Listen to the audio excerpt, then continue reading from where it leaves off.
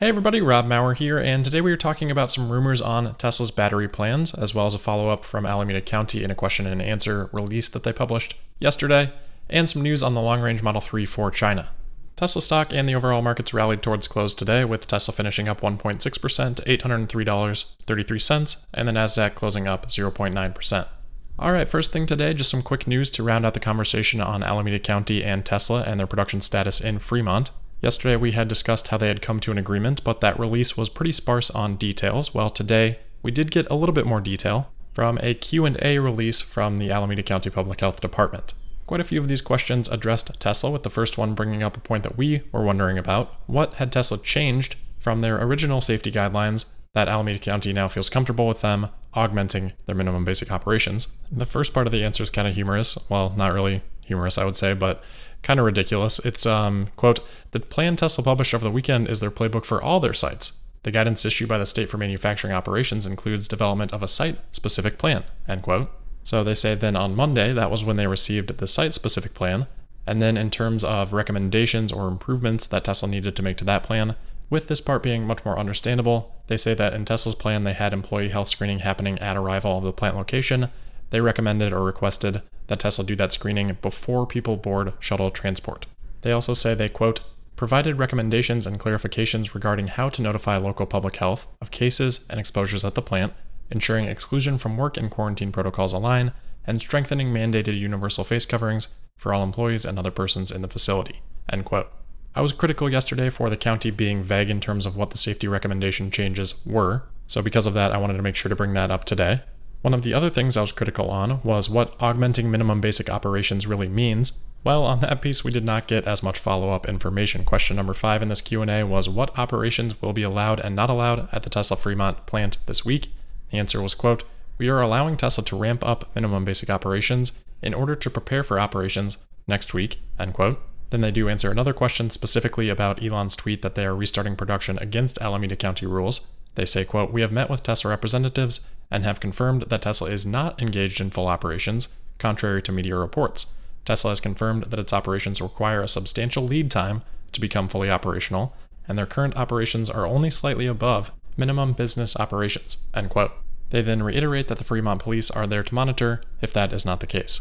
So still pretty vague on what exactly Tesla is allowed to do this week, what their headcounts can be, things like that. So I think we can take that as a pretty good sign that Tesla can do kind of as they need to this week in preparation for a more full restart next week. We do have various different reports of vehicles coming off the line though, so it does look like Tesla is still producing this week. Alright, next up today is an article from Reuters that got quite a bit of attention today. The title from this article was, quote, "Exclusive. Tesla's secret batteries aim to rework the math for electric cars and the grid," end quote. This was a pretty lengthy article talking about Tesla's battery plans. A lot of this isn't new to us, but there were some tidbits. But because this did get a lot of attention, I want to cover all the main points. Probably most interestingly, they start off by saying, quote, "Electric car maker Tesla Inc. plans to introduce a new low-cost, long-life battery in its Model 3 sedan in China later this year or early next that it expects will bring the cost of electric vehicles in line with gasoline models and allow EV batteries to have second and third lives in the electric power grid," end quote. We'll talk more about that in a second, but just to go through the rest of the key highlights here, they talk about Tesla's aspirations for a 1 million mile battery. We know, of course, about that. Tesla's talked for a long time about their million-mile powertrain. They also talk about hitting the same price or less than the price of an internal combustion engine vehicle. That's often defined as $100 per kilowatt hour. Personally, I don't really love that comparison because I think Tesla's kind of already hit that with the Model 3. Even without any subsidies or fuel savings from total cost of ownership perspective, the Model 3 is price competitive in its segment, and you could argue even lower than its competition at the higher end of those ranges when we talk about the performance model. So I don't love how that often gets defined as some magical number that you hit that number and you flip the switch. It's just a spectrum, and every dollar that you take off of the cost per kilowatt hour, you move further and further along that spectrum. Anyway, that's nothing new. That's been Tesla's goal forever. They also say that Tesla wants to achieve the status of a power company. That's nothing new either. We've known about that since Tesla Energy became a thing. They also talk about how Tesla wants to improve their battery manufacturing for high speed, low cost, very automated. Of course, nothing new there. But they talk about terafactories that could be 30 times the size of Tesla's Gigafactory in Nevada. To me, that clearly means from an output perspective, if we look at, the output from 2019 or something like that. So again, nothing new. We've heard Elon mention terafactories before. But just as a reminder, because I don't think a lot of us still really understand what that truly means. A terafactory is 1 billion kilowatt hours per year, which is enough for 20 million 50 kilowatt hour packs. So when we think about a terafactory, well, we know Tesla needs to be localized with their production, so we need to have at least 3 major factories on each North America, Europe, and Asia Pacific. So if there were 3 terafactories, that could do enough battery packs for roughly 60 million vehicles per year. Of course, a lot of that would go to energy storage, but just to sort of put it in vehicle numbers. This is why I'm a little bit skeptical of the terafactory as an idea. I think maybe in the far, far future it might make sense, but along the way to getting there, to the terawatt hour production level, I'm guessing there's probably more cost efficiencies from localizing factories versus the scale that you get from having one massive factory. Nevertheless, the idea of the terafactory is something that's really cool to think about. Continuing on, they talk about Tesla's ambitions for recycling and recovering. Again, nothing new there. Then they mention going straight from battery cell to battery pack, skipping the module, which we've talked about. Elon mentioned that on the Third Row interview a while back.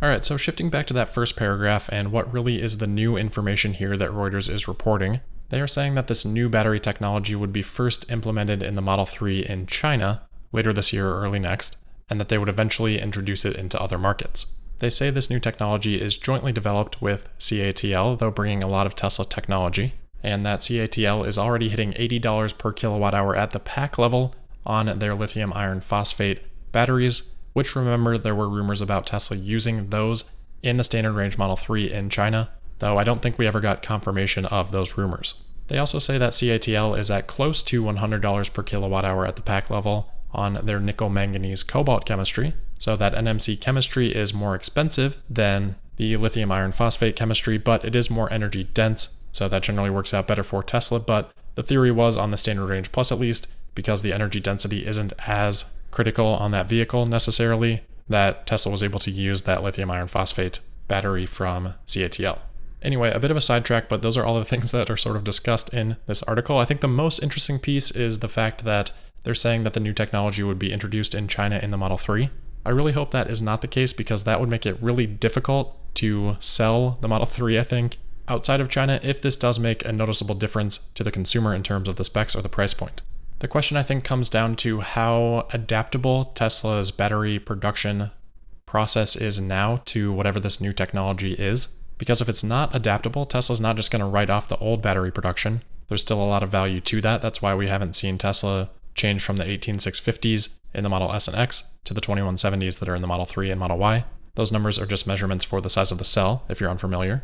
But if it's not super adaptable, that puts Tesla again in sort of a tricky situation like we had with the Model 3 and Model S and X. Then you just have people sitting around and waiting for those updates, and I think we definitely saw some negative impact on Model S and Model X from that. And that was with new technology being introduced in a new vehicle, which is much more normal than new technology being introduced in the same vehicle in another market. So I don't know. Let me know what your thoughts are on this in the comments. I'll be curious to hear people's impressions of this, but to me, I'm a little bit skeptical of how Reuters is reporting this. But I guess regardless, it's going to be a tricky situation unless Tesla's current battery production process is very adaptable to that new technology. Next, we have another Reuters report to talk about. This is on the long-range Model 3 in China. Reuters said Tesla, quote, said on Thursday it had started producing long-range Model 3 vehicles in its Shanghai factory and aimed to deliver them to customers soon, end quote. It is kind of interesting that Tesla announced this quite a bit in advance of when deliveries would begin for that long-range version. I think they had to have some lead time there so that they didn't have as many customers importing long-range versions from the US and then being upset once that domestic offering was immediately available. That's my guess as to why they would do it, but as we saw with the discrepancy from roughly 11,000 vehicles being produced in April to the deliveries of, I think, around 3,600, that with some other factors may have caused a little bit of temporary rockiness in demand. Hopefully we'll see some better numbers in May with deliveries of this long-range version now being imminent.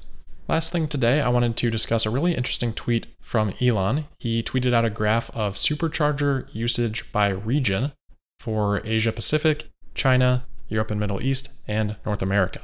The graph shows supercharger sessions as a percent of max number of sessions on a 7-day rolling average for the last 12 months. And of course, in February, you see this huge drop in China down to 30% of max. And then a couple months later, in April, you see the same drops in Europe and in North America. China had a really steep V-shaped recovery that happened over about, I would say, 2 months there from January to March. and you can start to see the same recovery forming in both Europe and North America. Those V's are a little bit more U-shaped for both of those regions, but in all regions you saw that same dip to about 30%. Now China is back to 85% and actually had peaked at 100% in mid-March, and North America has now risen almost back to 50% from that 30% trough, and Europe back to above 40%. So it gives us quite a bit of insight into how travel is occurring and the shape of that recovery in travel, at least among Tesla owners, and a good demonstration of what Tesla has access to with a global fleet of computers on wheels. Anyway, that will do it for today. Still working on those Q2 delivery estimates. There's a lot of different things to kind of comb through, so spent some time on that today, probably will tomorrow again, and I'll get those out as soon as I can. But until then, don't forget to subscribe and sign up for notifications. Make sure you're following me on Twitter at Tesla Podcast, and I'll see you tomorrow for the Friday, May 15th episode of Tesla Daily. Thank you.